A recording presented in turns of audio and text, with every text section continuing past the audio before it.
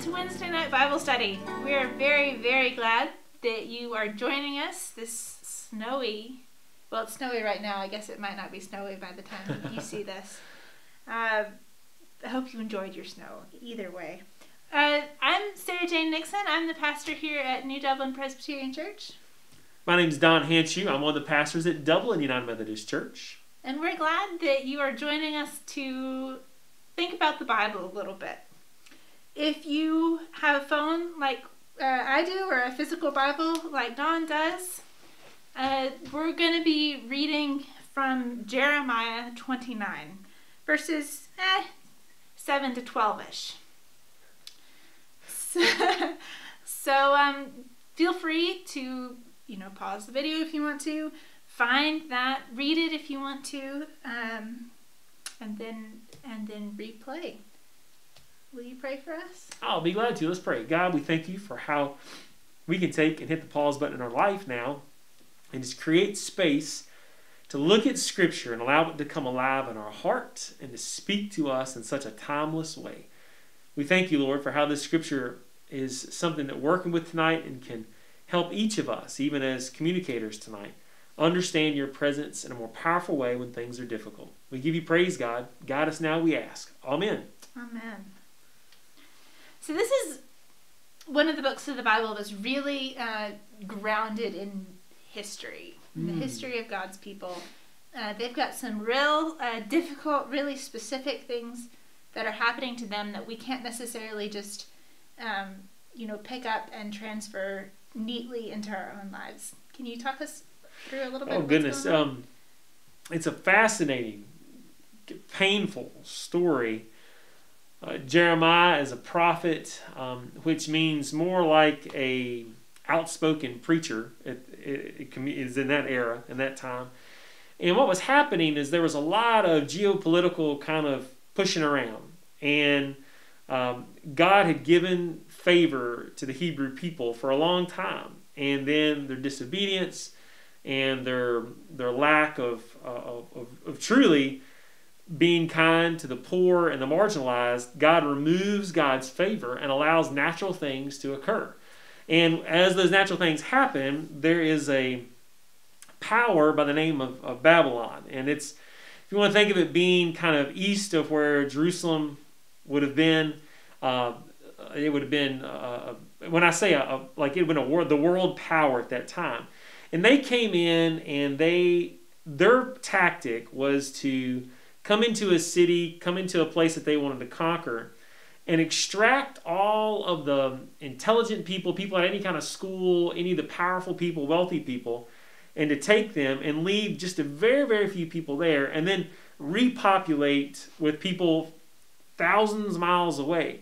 Now that meant you had to walk. They didn't put you in nice little camel buses to get back where they were. And it's so painful and dreadful for us to think about now. I mean, they if you ever see like an Egyptian hieroglyphics or if you see any of those kind of pictorial kind of pictures of things that were happening, it was the Babylonians in those pictures if there are hooks that are in the flesh, the arms, the face of the people that they're making come along.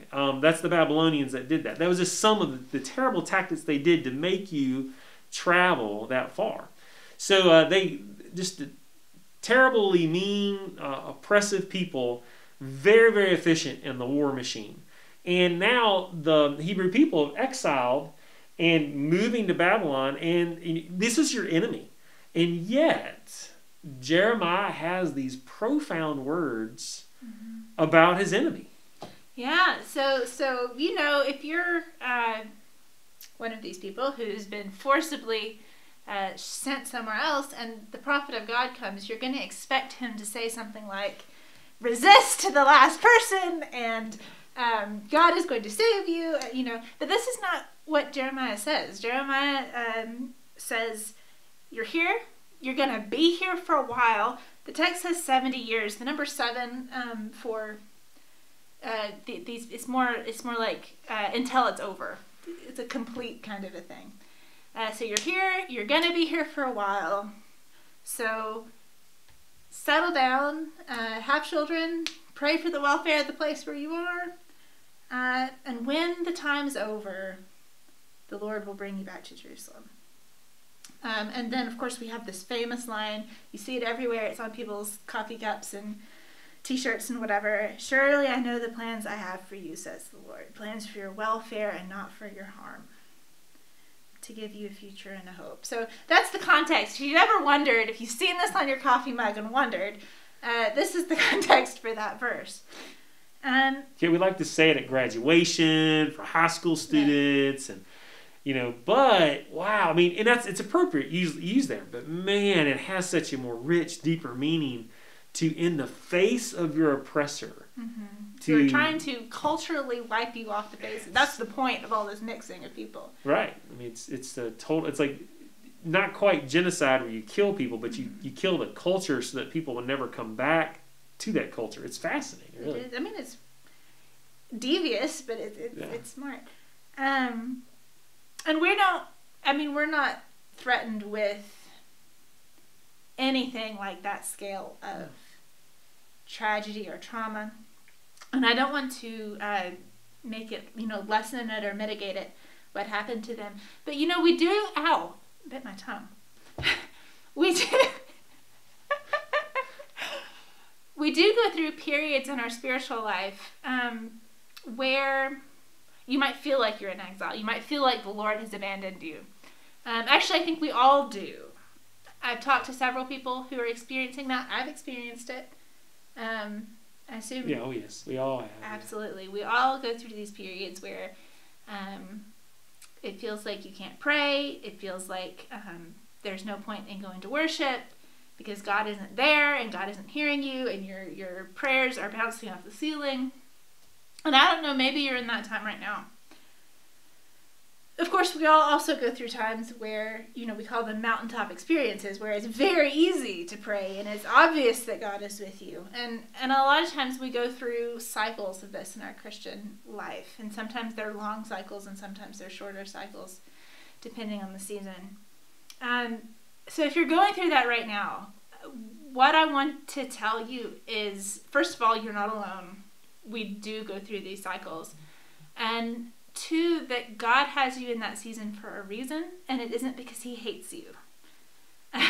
God is doing something through that season. So if you can, to take the advice of Jeremiah and be willing to live there until the time is up and until God moves again.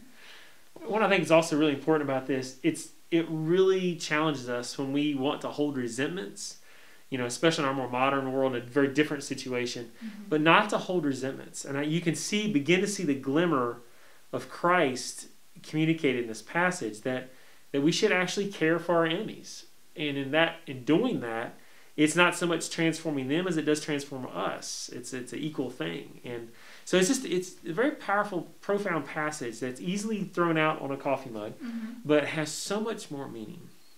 Absolutely. So even if you're not facing graduation or a big change in your life, even if it's just the day in, day out sort of dreariness, just God has a plan for you and a future for you, and it isn't despair and it isn't destruction. It's a future and a hope. Indeed.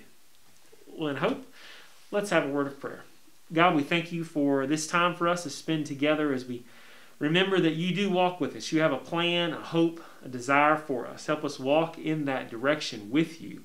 Help us not hold on to resentments. Instead, pray for the prosperity even of our enemies. And we give you thanks for the Spirit of Christ that allows us to do that. In the name of your Son we pray. Amen. Amen. Now, next week is Ash Wednesday. That's February 17th. And at 7 o'clock, there will be a Ash Wednesday service where we at Dublin United Methodist Church, Don Sheeler and myself, and Sarah Jane Nixon will be doing a combined worship service on that night at 7 o'clock. We encourage you to participate. And we're going to encourage you to find a black magic marker or just a pen, and you'll be able to participate in what we're going to modify as an imposition of the ashes during that time. So look forward to having you Wednesday, February 17th at 7 p.m. Hope to see you then. Take care.